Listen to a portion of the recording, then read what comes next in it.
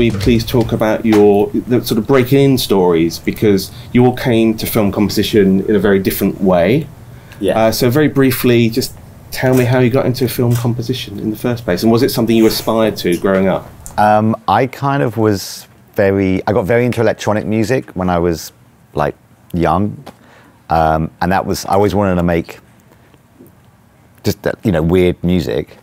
And so my sort of break into film was I actually did a record when I was 16, which is quite weird, of like avant-garde, weird ambient electronics called Bedroom, which I made in my bedroom. My break into film was a director's guy called Paul Wilmshurst, and he'd heard this record and he really liked it. And so he asked me to score a documentary, which to date this quite nicely was, you probably know who Janet Street Porter is. Yes. A lot of people here probably don't, but it was a film about this media commentator talking about how this new thing called the internet would never catch on, and that it was going to be a flash in the pan, and was basically going to be the equivalent of CB radio. So that was, I think, 1996 or 1995. I was still at school, and I did that documentary after I did my homework on a 4-track and 1 synthesizer. And then through that, I got more documentary work, and then I kept doing that. And then through that, I got some TV work and drama work. And then one day, one of the directors I worked with asked if I wanted to do his film, and it's called The Awakening, and that was like my break into film. I always played music since I was a little child, like the age of 4 or 5 maybe. Playing was like, it came natural, didn't study, didn't do anything academic or... and then I kept playing, and then up until the age of 13, where I joined the first local band in the city I grew up in, city of Pursaid. That's a very coastal city by the Mediterranean. Jumping from one local band to another, playing in very little gigs, weddings and stuff like that, and then I catch up with the film students in Cairo, and this happened during the age of the MIDI, when the MIDI came, when I got the chance to buy this little sequencer and in my room and home assistance started to compose the first few tracks. And I like to believe by that time that this is good music, and I found one of those students who shared the thought with me that he liked me to do music for their, they do short films for their graduation and stuff. And so I had the chance to mess around with their pictures and do horrible score for their projects. And this is how I got to learn how to do stuff. Up until I was given the chance to do the first feature. This was in 1996. I was always doing drama at school, and drama and music and acting and English, and I wanted to study English literature for a while before I decided to get more into playing the violin. So it was, for me, it was like those 3 areas, like storytelling, music, theatre, were always big interests growing up. And I went to conservatoire on violin, but realised I didn't want to kind of be an orchestral musician, and I was always composing on the side. And then I heard about this film school, and I applied, and I got into the National Film and Television School. So that course is quite centred on, you know, you're building connections with filmmakers.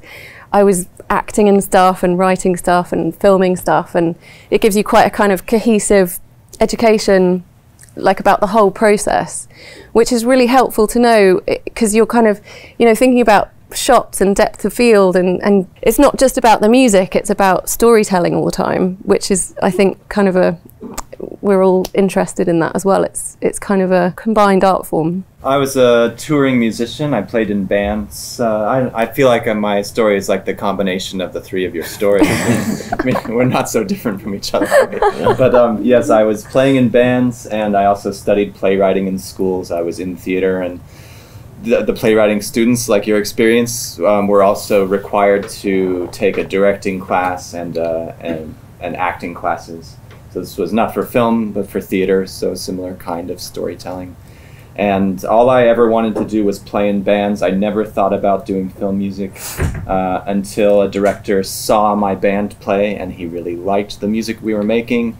And he was making his first tiny film at the time, and his name is David Lowery. and I have done the music for every one of his films ever since. As his career started to take off, he just took me with him and kept fighting for me to be his composer as the budgets got bigger and people were scared. Well, The Green Knight is one of the films you're nominated for this year, another film with David Lowery. So why don't you talk about the challenges of that particular project and also how you work with David? This was the 8th or 9th film for David and I. I should keep track better, but we have a shorthand now, and so I feel like every project it gets a little bit easier and we get a little more efficient at our process, all the way up until The Green Knight, which was like being slapped across the face, as if to say everything that we thought we knew about how much easier it was getting every time was refuted by this film, which constantly rejected our ideas for what it should be. So did you just produce lots and lots of music and it just didn't fit to the images? Is that what happened? It was 80% of the way there, but that last 20% of it wasn't the right thing. And sometimes 80% of the way there doesn't mean that you can keep that 80% as you find the next thing, right? You sometimes have to go back to the drawing board to find the whole piece of music that actually fits. And have you ever experienced that issue? Oh yeah, all the time.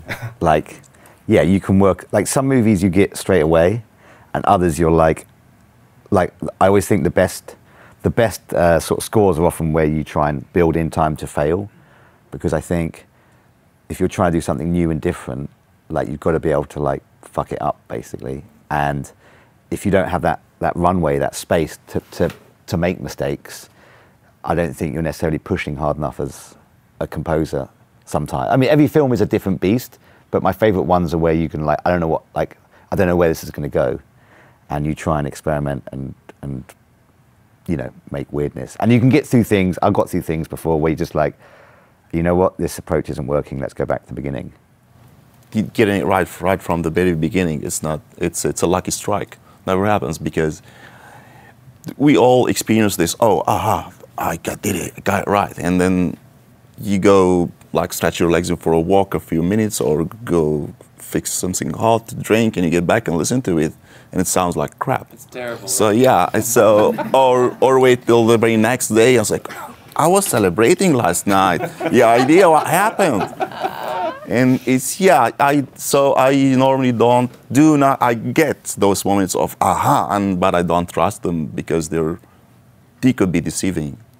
And good ideas, fresh ideas, and authentic ideas are persistent.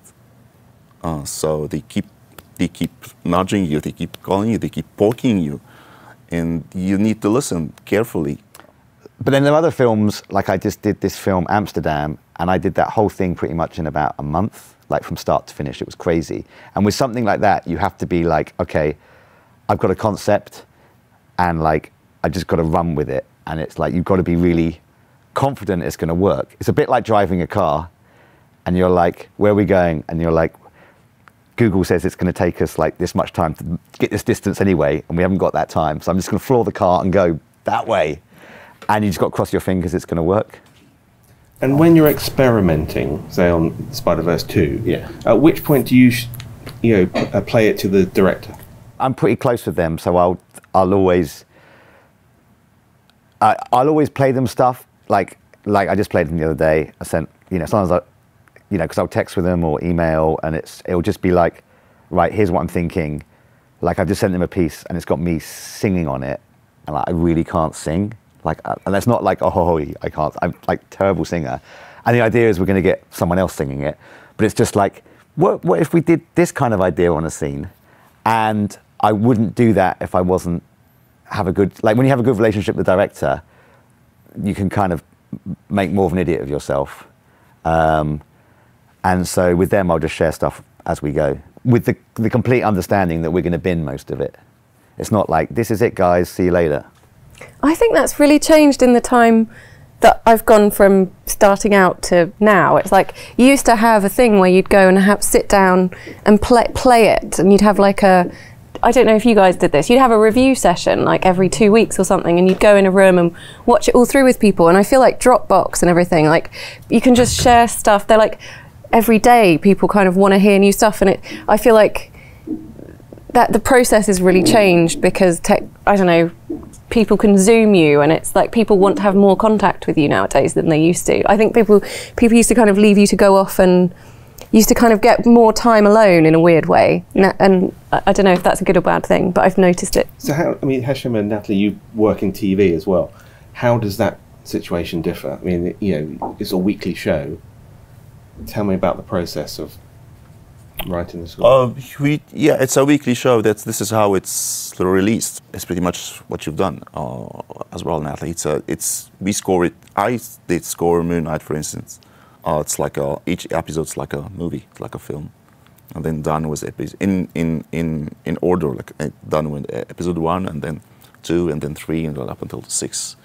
And I have developed this even working on films, starting right from the beginning till the end, in a linear way. It gives me a more sense of build-up and flow, and I like to build it from bottom up, the scores. Even though I have the themes and motifs in my head beforehand, I like to do it orderly. Obviously, you'd worked with Marvel on Loki. Mm-hmm. So how did the Star Wars job come, and working with John Williams, or working in that world and with him, I think? So I came aboard very late. Like I had a month, and it was Christmas. So you know, everyone was away for the week of Christmas, and then they were like, and then you've got January, and then you need to start recording like February to begin with. So I was like, well, oh my gosh. So I worked all over Christmas, and my dad had a stroke, so that was really fun. Very stressful. And I had like 2 weeks where I was like, let's just forget scoring to picture, like let's nail down these themes, because we didn't know if we had consent from John Williams at that point. And we knew that we had Darth Vader and all these historic Star Wars characters. And Deborah Chow said to me, like, I think we're going to have to do kind of an alternative Vader theme. And I was like, great, 2 weeks. No pressure. And young Princess Leia and an Obi theme, and the Inquisitors and everything. So I kind of had 2 weeks to kind of do it all, and then suddenly, like, Deborah rang. She was like, Kathleen Kennedy's been out for dinner with John, and he wants to do a theme for Benny, because he's the only character from the Star Wars history that John hasn't written a theme for.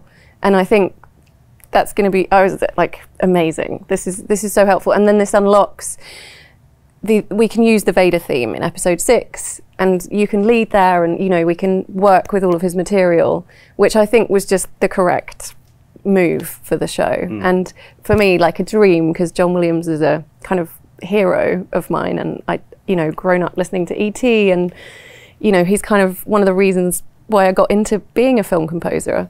So yeah, that just it was very quick, and John only had 2 weeks because he was in the middle of working on Indiana Jones, and it was he sent this sketch for the Obi theme over, and I just received it, and I was playing this sketch from John Williams, and it was just insane. I can't believe that actually happened. I'm still pinching myself. I want to know how did both your scores, like Green Knight and Moon Knight, the Night films, like, because they feature like such interesting instrumentation, like how did you like go through that process? Because that's the hardest thing I find in demos, is like if you're not using like conventional easy samples that exist, how do you get those through the process with the directors and all that kind of stuff? You mean how did we do the markup to? Yeah.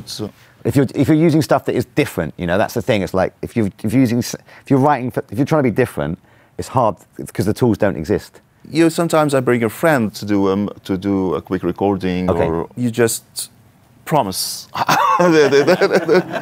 heart that it's gonna sound good.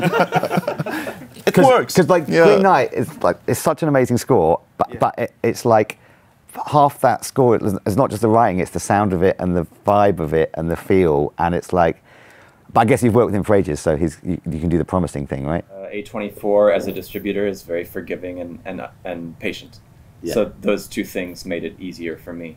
But as you're saying, there's a large voice in the score is a recorder quartet, recorders. Yeah. And Thanks, I wouldn't have known otherwise. that was just for you, David. And a lot of it was experimental, aleatoric, stuttering, extended techniques stuff. Yeah. There's no sample library for this. Yeah.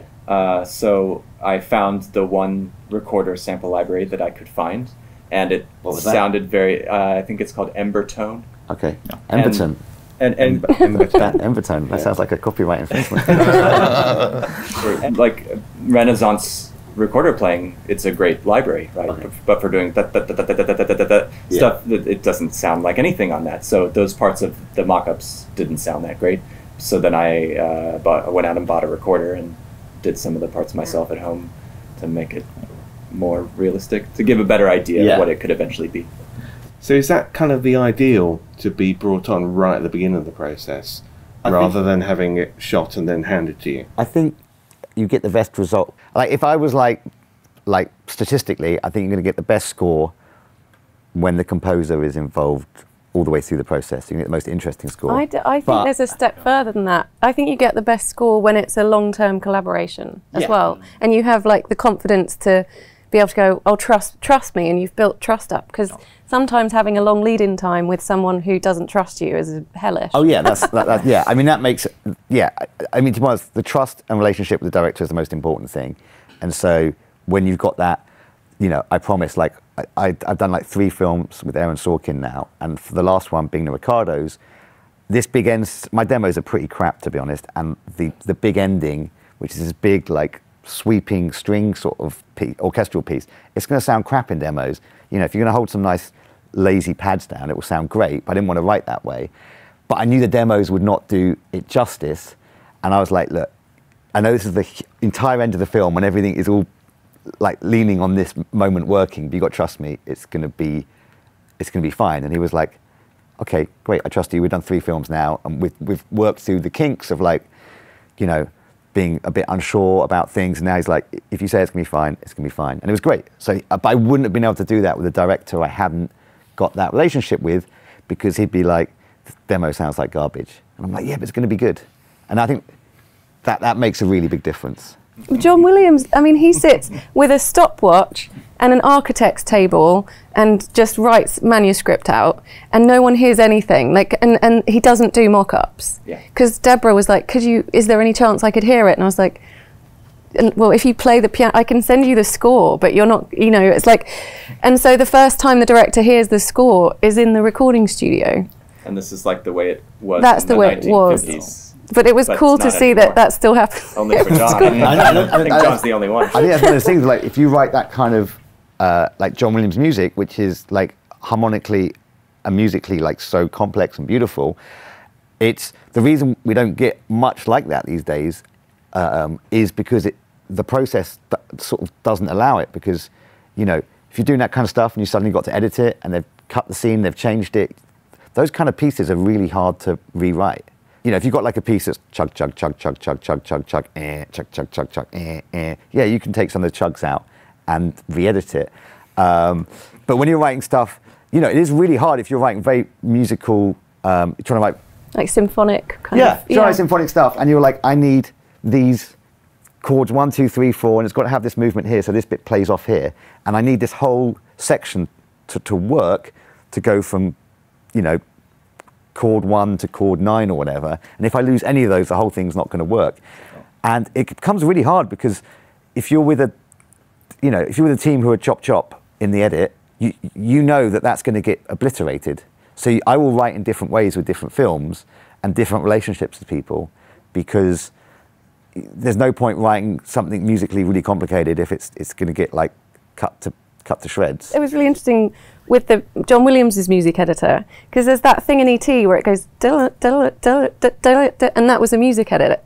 Like the Really? yeah, that's a music edit. It wasn't in the score. No, it wasn't in the score originally. So he did have a music editor, but and then I saw this clip of him recording to streamers with Spielberg, and you know they couldn't quite get the bike lift off to happen, so they just re-edited the film around the music, and I think that doesn't happen very often either, does it? No. If the film isn't working, you're the last person that can do something about it as well. Yeah, you're the editor. So you're like the punch bag. It's like you're the last man standing. Yeah. Or not. Yeah, it's like they're like, well, we've got to blame someone. We can't blame anyone here, so we'll blame you.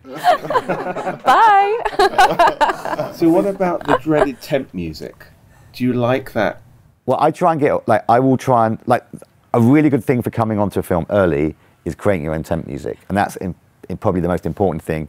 Is I will try and, if I'm coming on early, I'll write stuff and we'll start throwing it against the film. And that way the film starts to take on the marriage between the film and your music works a lot better.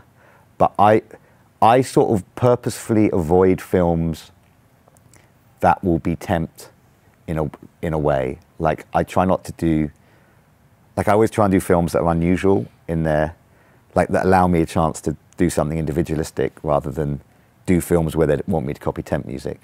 But I guess I've been quite lucky in that regards. But it will mean I'll turn down a really big film because I know it's going to be temp with a gazillion superhero scores and they'll sort of, I know that the process will end up like that. So I try and avoid those films. I'd rather do a small, quirky indie one where I can be more myself.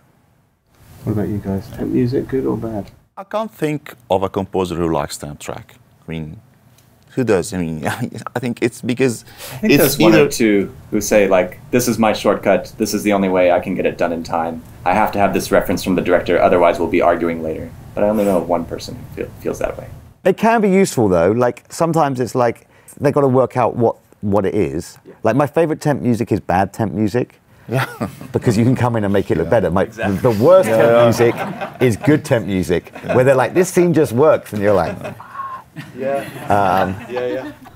What do you do in that situation then? It's a nightmare. It's a real nightmare. It's I've only had it a few times. I've never had to kind of do anything that sounds like something else.